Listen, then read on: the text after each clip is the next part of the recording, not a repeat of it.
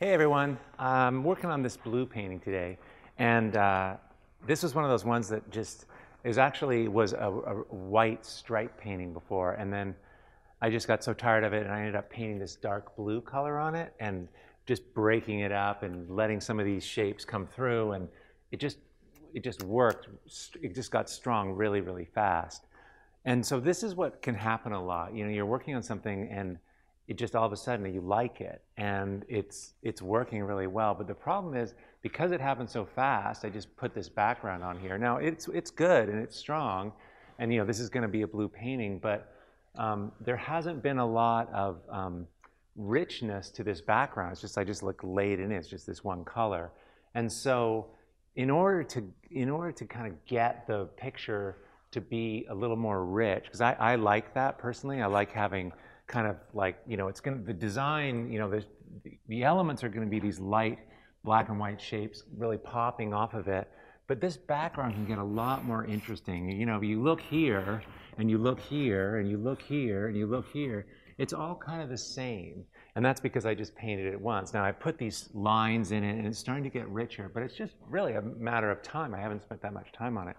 So what happens is that I have to kind of ruin this a little bit by working kind of, now I'm going to work on the background, even though the foreground's kind of working good. And you end up having to sometimes redo things, or things get covered up because you can't just painfully paint around all these things. And I'm sure a lot of you know what I'm talking about, but I just wanted to show you kind of one of the things that I do a lot. So I've mixed up a glaze over here.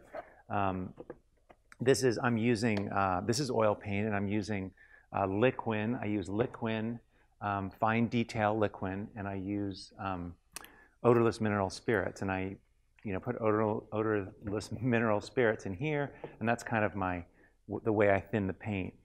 And anyway, I just want to show you. So if I want to have, you can't be like carefully doing it. It's like you have to put this on. Now I know that I can wipe a lot of it off. I want to get some richness to this background.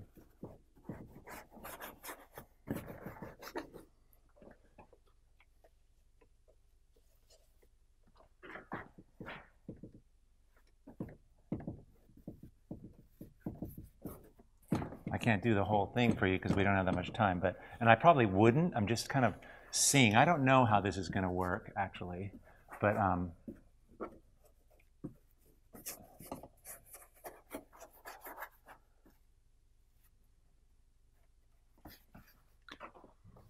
so the paint's pretty thin, and I know I don't like this color that I'm putting on, but the paint's so thin, so I know that I can get a lot of it off.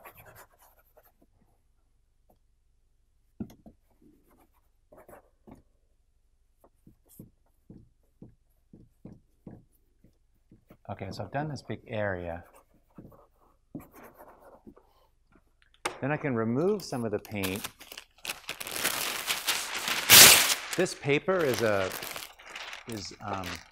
paint that you can, paper that, I think it's paint shield paper. You can get it from any painting store. It's what house painters use to cover up carpets and trim and stuff. It's really cheap. You can get it at Home Depot. This whole roll is like $2 or $3. So I'm going to remove some of this. I still want it to be blue.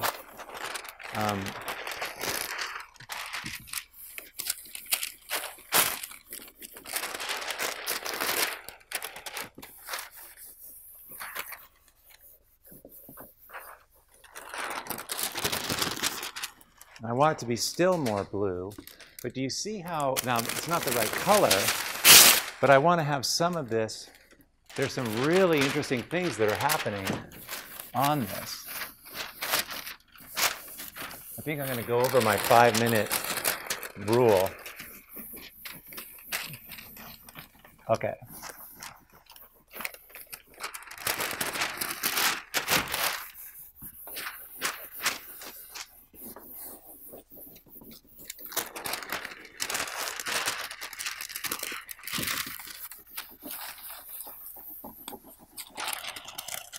Now, I can even go further with this, and I want to keep some of this, but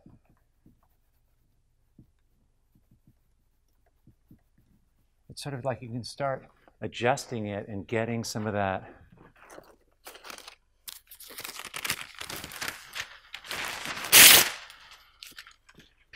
I want it to feel like this, but have a little of that. So I'm just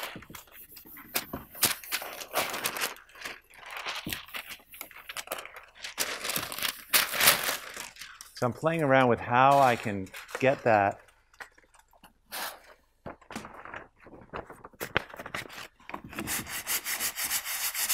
So I'm scratching through. So I'm scratching through to the blue paint.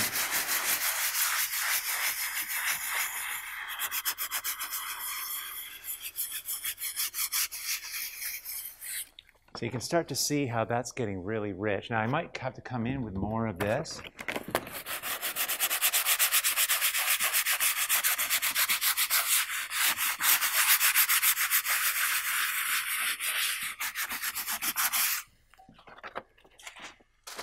And I can remove, I know I can remove tons of it